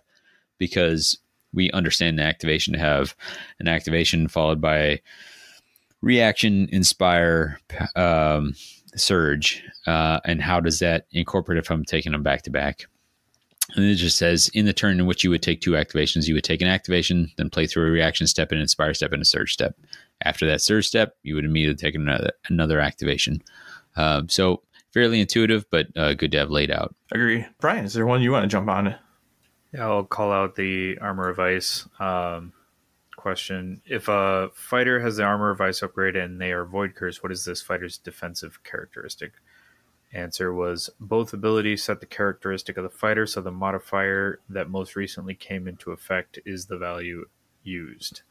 A little bit of added note, probably later on, is also if the fighter inspires, that does not supersede. That is the fighter stats. It's what the basic characteristic is. So the order of sequence of upgrade matters most. Yeah, so if a fighter's been void cursed, especially by what's the upgrade that can be given to him, that's going to take precedent. And then if you then add on Armor of Ice, then that now takes precedence. Yeah, absolutely. And this is something that, so I added this to the FAQs to highlight because we had not seen like too many cards in the meta that would modify characteristics and then compete against each other. The ruling's always been there, the modification section of the rule book. But I think with especially Void Curse Thralls, this has become really meta relevant to a lot of players out there as to how to process multiple things setting the characteristic through modification. And I think it's just a good little refresher to know that it's always going to be the latest thing. And additionally, if you put a +1 defense on, say, a Void Curse Thralls fighter, you're going to actually get that. They're not going to be stuck at 1 block, but they're actually going to go up to 2 block. Yeah, tracks. One thing I'll jump in here for, because I thought this was an interesting call out for the Final Curse, is if a friendly wizard casts Final Curse, which is a card in the Force of Frost deck, and the caster suffers backlash, what happens? Because this is a card that is happening when a character is or a fighter is to be taken out of action, yeah, right? Fighters already dying. You know? So it's like, well, wait, what would happen? And they've ruled the damage dealt by the backlash takes the caster out of action, and the spell fails. They die faster. They die faster, yeah. Which I really enjoy. You'll never take me alive, Capper. See? Call this Die Harder. Well, from the current season, there was only one more. That we highlighted here, and that was Freeze, Thaw, Finish, and Iari's Frozen Bonds. And the question is, can the blocked hex tokens be placed in such a way as to ensure that there are no enemy fighters visible to the caster? And I definitely was guilty of, when we first started playing with these cards, thinking like, oh, I can just put the block text here and then I can, damage this fighter. On the other side of me, I've protected myself.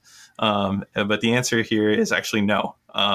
Is once you've placed the blocked hex token, you have to continue to have line of sight to be able to process the rest of the spell, which I think matches Rules as Written really well. Because I believe Rules is Written, if a fighter is chosen by a spell, at the time they're chosen, you have to have line of sight. And so that's correct. I think that's what's going on here. This says two things. It says, one, if you want to be able to damage somebody or do whatever the effect is, you have to be able to see them in order to choose them. And then two, even if you didn't want to do that part, you have to be able to do it. Like, you can't partially resolve this spell, which is in keeping with the way they've judged things in the past. Agree. So then, to kind of wrap out our FAQ section here, there were 17 entries of the 52 I mentioned present in the previous season FAQ.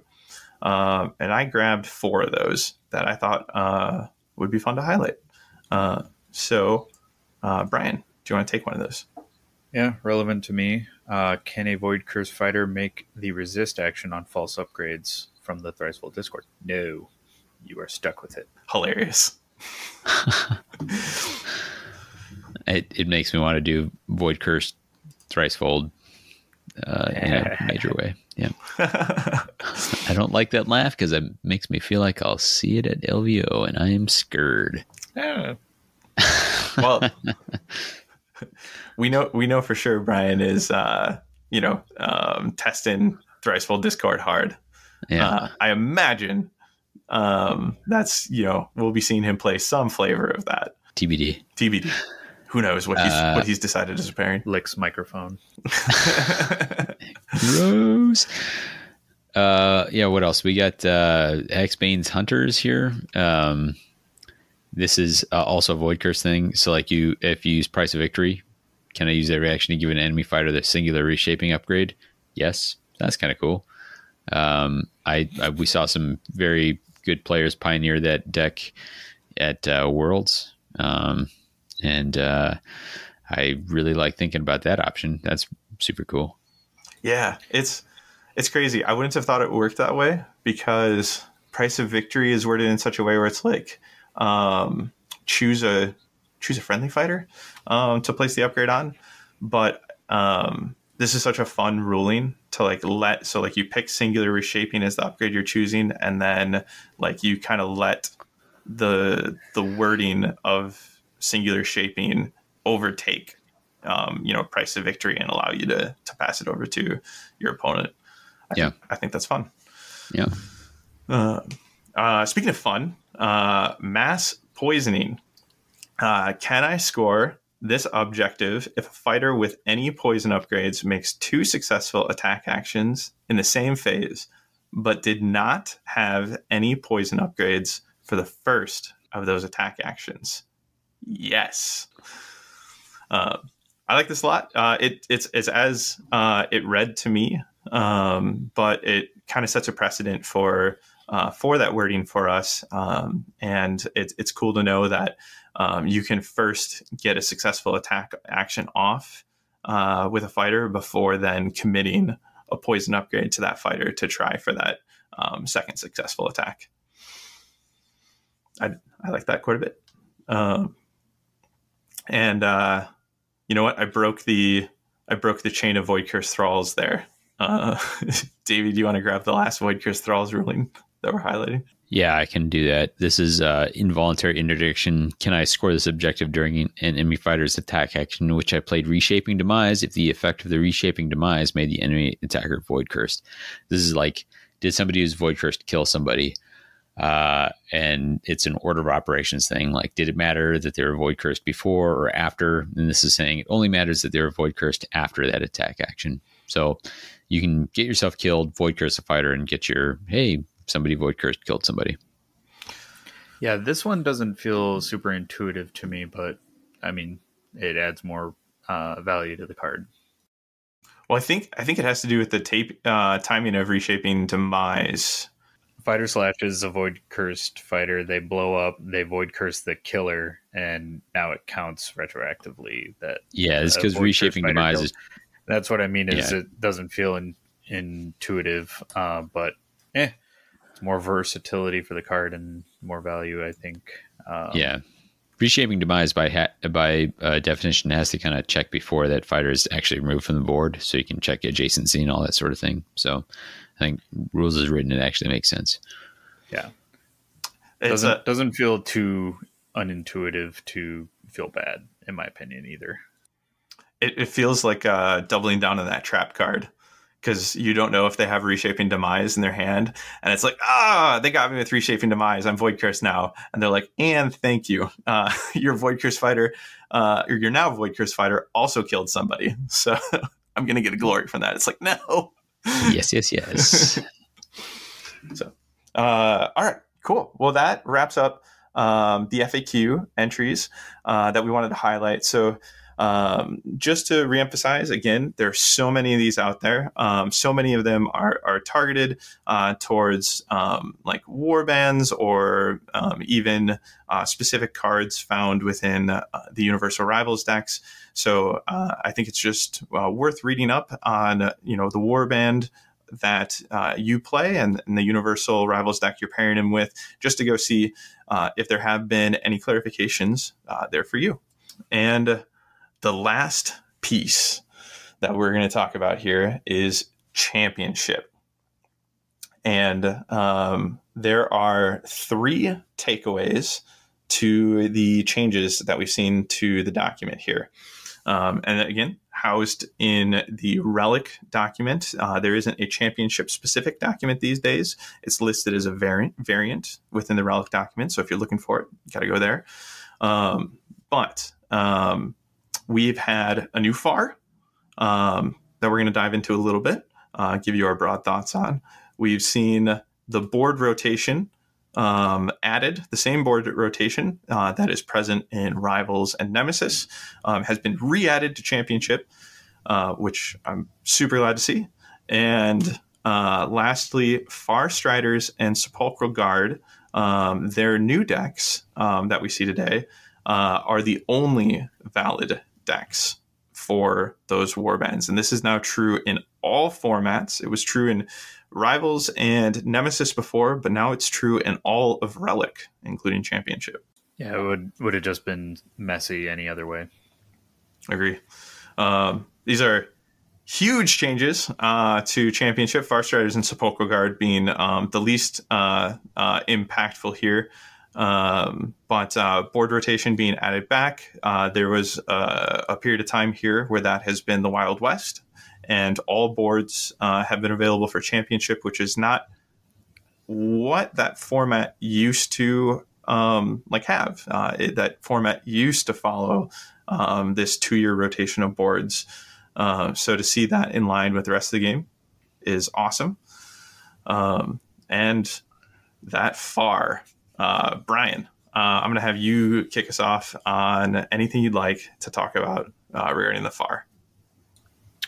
Claim the Prize came off. That's big. Healing Potion came off. That's really big for counter ping. Love that. And then just to finish out the removals, Shifting Madness from Grimwatch. Not familiar what that does. And the Great Plan for Stalkers. So hold objective back in a big way, it feels. Yeah, I agree. One of the things regarding the removals that I'm really happy to see, and I know there's going to be others out there who are happy to see this. They now actually highlight the removal in magenta and put a strike through line through it. Oh man, so that's so nice. So there's no more like comparing it to the previous list, which hopefully you saved because you can't download it from their front page anymore. And it's like trying to compare like what was and wasn't from before. It's just, hey, check this out. We are, highlighting its removal instead of just dropping it out. Very happy for that. Yep. Yeah. So I guess diving more into the FAR, there are now today 3 total objectives that are restricted, and there are now 28 total power cards that are restricted. And I was super curious. I had to look. I actually keep a record of all of the FAR changes since I started playing. It was kind of my way to give myself an easier view of the FAR, and then they've just been accumulating next to each other, which has been nice. But I had to go look. Is this the most amount of power cards we've ever had restricted? Interesting. And the answer is yes. Doubt it. Okay. Really? The second highest is 27, and that was back in Dire Chasm, May of 2022, 21 words. So the most amount of power cards we've ever seen restricted, which I think is wild. It doesn't feel that way because we have all these like plot cards. Yeah, I think it's a combination of plot cards, and in the past they were very reluctant to restrict faction upgrades. And I'm reaching way into the past here. But for the original FAR list and for quite some iterations after that, never included any faction things.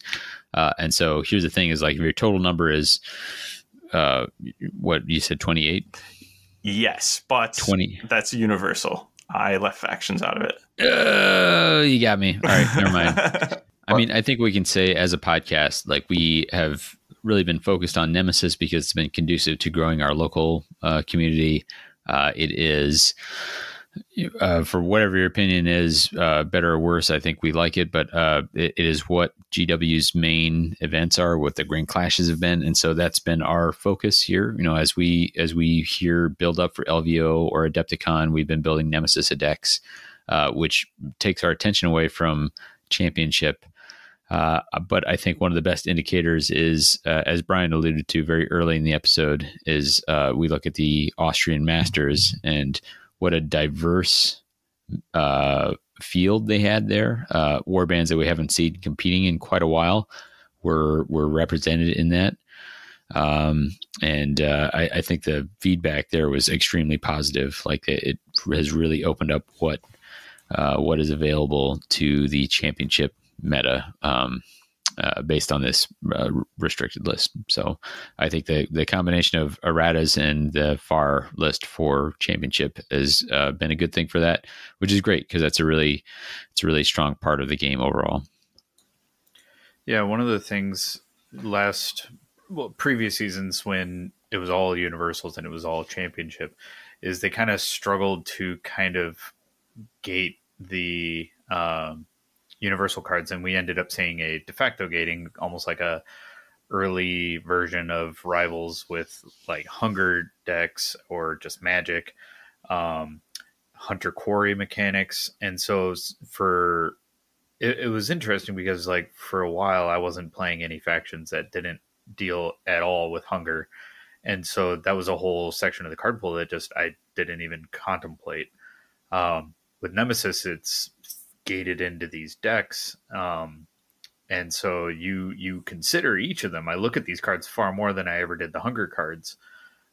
Even Passive Prophecy or Beastbound Assault, I look at them far more often than I ever did the hunger decks, or the hunger cards.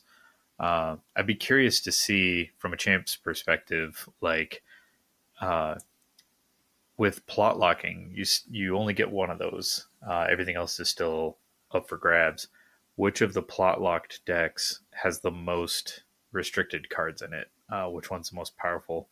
I find it of note, like there's quite a few Force of Frost here, but notably there's no Abyssos's Avalanche on the restricted list. So it looks like MetaWatch was being measured here and not just smacking it with the restricted after seeing what they were already doing to it.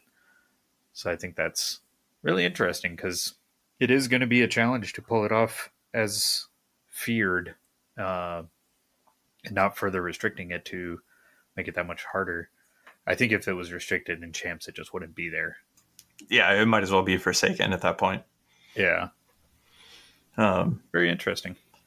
But yeah, it is kind of like stepping back into the champs world and being like getting reacquainted with it. I'm like, I don't know how much I can speak to the championship meta, but I'm excited that we have this to like really keep in mind as we build towards Adepticon. So if you're joining us in a little over 2 months at Adepticon, the What the Hex 32 player 1 day event is going to be championship, and so we have this far to like reshape the meta. Going into that, which as pointed out, we're seeing. Immediately with the Austrian Masters event, the top 8 warbands there, all unique, not a single duplicate. That's awesome. That's so cool. That's amazing. Yeah. So I can't wait to see, over the course of a few months or a couple months here, what people bring to Adepticon. I'm so pumped. Yeah. I mean, I think these impacts have. We didn't get into some of the wider ranging things, but I think even just like something as simple as like clipping back Abyssos's Avalanche, like really gives Horde warbands outside of Hexbane room to breathe, and so LVO comes around. I'm kind of terrified of Canaans. I'm terrified if somebody is able to really flex some of these warbands, which I haven't had to think about in a little while because they've been pushed off to the periphery. Terrified and excited, I guess is the right way to say it. Yeah, if I were to kind of try to like read the tea leaves on this FAR change here, we can see that they've added 4 more pings to the restricted list. And beyond that, 2 more pings if you're looking at like the faction cards. Bolt of Tzeentch being hit, Nephilim, Soul Slice Shards being hit, and Thricefold. And the ping meta was super prevalent in Championship because everybody had such access to all of these, 1 or 2 offs that would be present in a Nemesis deck. Them being mostly wide open. in Championship. I noticed like Unbearable Energies, isn't one of the pings that was hit.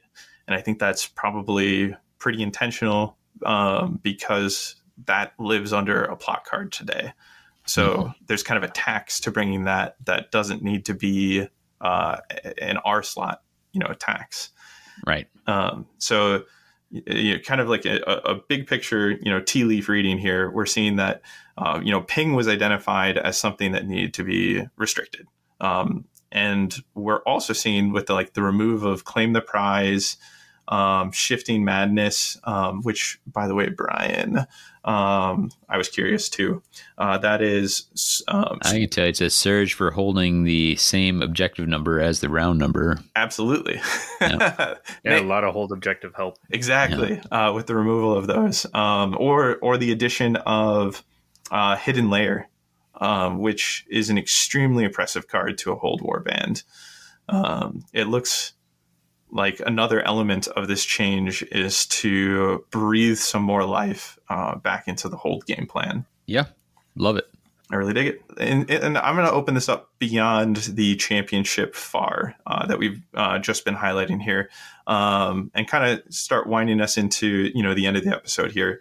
Is there anything that you guys would like to talk about regarding the change as a whole? Where are you feeling regarding, all of this change and how it's going to impact the game? Where does it sit with you? From my perspective, we've had a chance to see what the online community reaction was from these, and it's been about as positive as I've seen anything in the community from this. Like it is, it's been good. And there's a lot to be to pay attention here, because in the past, these things were always to address Championship format, and here what we're trying to do is look at Championship and Nemesis and Relic and or not Relic, Rivals, and that's a lot to cover in one document, and I feel like the folks who worked on this did a really solid job, and that's not to say that this is at first glance perfect. I think there's so much information. There's so many things going on in this game. It's so hard to figure out whether a particular change will be adequate or overkill or whatever. But I think this is a shift in the game that is akin to, another impactful warband or Rivals deck or both dropping as a release. And I think that's great. We've often said on this podcast how much we think the game is healthy when it is in flux and people are figuring new things out. And I think that's in place right now. On top of just making sure people understand how some core fundamentals of the game work, we don't end up with some question marks. So I am a pretty unambiguous thumbs up on this whole set of documents, I should say. Yeah, I'm definitely big double thumbs up on this. Really enthusiastic. There was a lot of work to be done. Some of us were wishing for a bit sooner, but I think we're overall satisfied with the results. And I've seen that online. It's really cool to see. Optimism soaring, feels great. Love to see that for the game. It always sucks when the mood isn't great, and that carries through. So this optimism helps us and everyone around the world build the game and the hype back up. I'm curious to see if, now that this backload has been done, how frequently we'll get these. I think at least regular intervals is ideal. Yeah, I think regular intervals will be key. I don't know when we can expect the next one. I'd hope for quarterly. I think that's what the larger game systems do. We may be biannually or 2 a year. I'm hoping for 4, but I'd be curious to see as we move on. And perhaps this is a question to you guys and maybe the listeners, get the discussion going. The meta watch and the seeing things develop, it can feel like a game of whack-a-mole a bit. I don't necessarily, I like what we're seeing in terms of warbands that need to get nerfed getting nerfed but not getting obliterated. And it's like you don't always want to just stomp on the top performers if they're being performed, or if they're performing well due to a really good pilot. I think Skyler and I have talked about Elethane Soul Raid being a challenging warband to pilot. And you don't see a lot of them because they are challenging, and when they perform well, it's deserved. It's not due to the warband necessarily being broken. I'm curious if you guys have any thoughts what the next moles might be popping up will be. I mean, I think if you're asking Bobby, it might be Gore Chosen. He was saying they're the new king of ping, which is true. As somebody who pilots Gore Chosen, I'll say if you can find a way to knock out Drom, then a lot of their ping is just becomes salvage material. But right. And that's where I think there's a vulnerability there that doesn't necessarily mean that they should be on the chopping block. Yeah, but it remains to be seen. And I think like these shakeups in the meta are valuable. And we'll see where things develop from there. Agree. But yeah, listeners, let us know what is your what you think needs to be either toned down or toned up. I mean, there's plenty that needs to be tuned up, but I think we're limited with older warbands, but at least they're willing to go back and do fixes like Kagra's here. So overall, I'm optimistic. I'm just trying to get thoughts flowing. Yeah, thoughts flowing. I'm so curious as to where like the meta will shake out, and like if somebody will kind of like peek their head above the rest and need a good wallop to bring them in line with the rest. You said wallop, don't tempt me. Yeah. I mean, at the top of the meta, I don't know. Within Nemesis, it's an easier read. Championship, I think, is a super hard read after such a big. I was trying to find an elegant word for change up here, but we are going to have to see how it all shakes out when it comes to championship. I love that we had in the top 3 both one of the oldest warbands in Sepulchral Guard and one of the newest warbands with Siren Eyes Razors in the top 3. That was really cool. Absolutely. Yeah, I think if I had to pin some culprits that I think are going to be towards the top of Nemesis performance. I do think Mad Mob is up there. I also think Hexbane Hunters continues to be in that conversation. You and I savaged each other with them for some testing. We wanted to prep for LVO and Void Curse Hexbane. Oh my god. They can do some brutal things if you manage to make some lucky defensive saves. Yeah.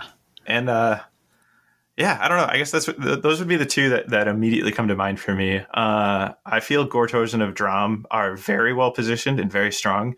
But with each of these, I don't know if they're too strong. I think they are in the conversation for being towards the top of what's out there today in Nemesis. But I don't know if that's a power level that's in an undesirable state. I would agree, and I really want to see what warbands make use of Malevolent Masks. Oh my gosh, so much so. Oof. Yeah. Agree. And to wrap up thoughts here, I'll join your thumbs ups. We had one from Davy, 2 from Brian. We'll give if anybody's seen Disney's Hercules, 2 flaming thumbs up from Hades over here. I'm just pleased as punched. And to speak to the community, I can't remember the last time I've seen such overwhelming positiveness following a change, an addition, something new to the game. It's often divisive, and here it just felt like there was tons of celebration. Yeah. I mean, it's rare, but it's awesome to see. Second Christmas. Second Christmas. All right. Well, Davy, would you take us out? Yeah, for sure. If you got thoughts about what we talked about here today, you can get in touch with us. That's at WTHcast on the site formerly known as Twitter, whatthehexcast@gmail.com. Or just come check out our content at mortalrealms.com. That's for all the shows on our network. And then a link to our Discord, which will also be in the show notes. That's where we do a ton of chatting with listeners. And if you want to do that, hop on. It's a friendly place to be. Coming up is going to be LVO coverage. We are trying to figure out a way to cover the pink slip game that Brian has so bravely put himself in for, and has been practicing for to the exclusion of actually practicing for the actual event. I'm almost equally practicing for LVO and the pink slip game. All right, fair enough. Priorities should be where they need to be. We are going to try and figure out how to cover that, but it's there's some technical things that we just have never tried before. Recording audio from an event in a noisy environment, video and that sort of thing. So if we get that out, you'll know it because we'll throw it at you. Otherwise, you can expect to hear from us in a couple weeks where we will have returned from LVO. And we'll have you some degree of coverage. This is the part of the episode where I usually attack people with flavor-text, but I think I'm on the defense this time. That you are. Are you two ready for the flavor-text quiz?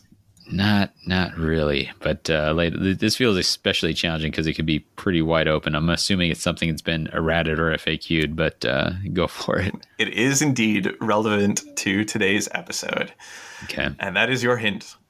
All right. The flavor text reads, "The Old One's vision for creation will not be denied." The Great Plan. Yeah. I wasn't going to be so rude as to interrupt you, but I think you thought Phil was going to be on this episode. So. As soon as you lose. Oh, I actually picked it when Phil couldn't make the episode. To give, well done. I was hoping it would be a little bit more of a struggle. But shout out, Phil. Yeah. Nice work, Brian. Tip of the hat to you there. The Great Plan it is. Right. And with that, a recommended listening for you all. And this is Perfect Match by Saint Chaos featuring Royal Republic. This is my favorite song of 2023, released within that year. And I think the title, Perfect Match, is what we have here with the community and the new documentations. Bring it all together and have a blast.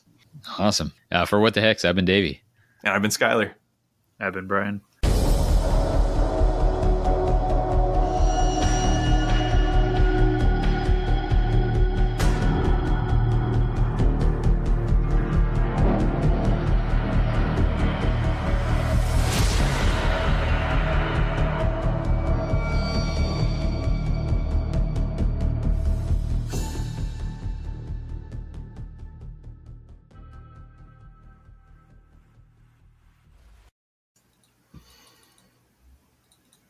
I missed that gold.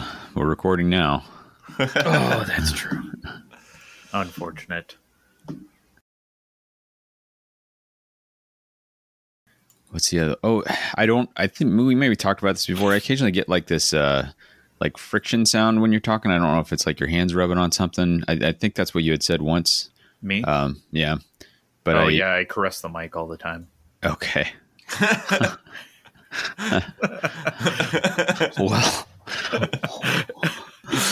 well, Slanish gonna Slanish, I guess. Is that a please don't? No. I think it's what makes the podcast, really. Yeah, that's fair. It's our signature move now, so we'll stick with it. So got it. Premium content is I lick the microphone. Oh boy. What the heck's after dark? Yeah. Cool. Delete all this stuff.